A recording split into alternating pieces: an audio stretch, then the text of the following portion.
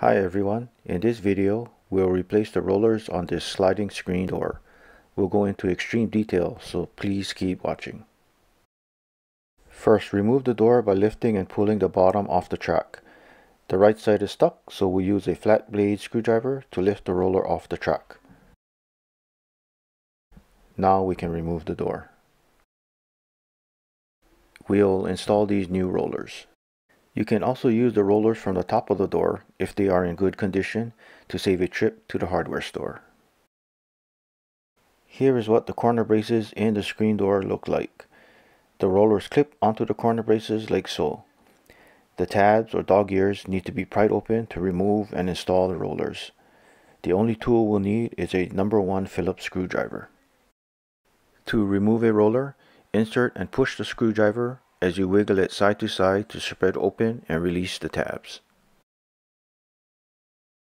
To install a roller, insert the screwdriver and use an arcing motion to lift and spread the tabs.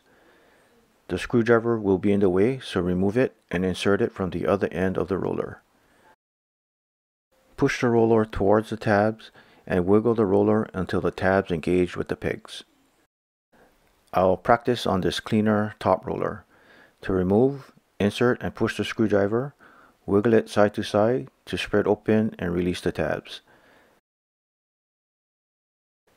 To install, insert the screwdriver and use an arcing motion to lift and spread the tabs.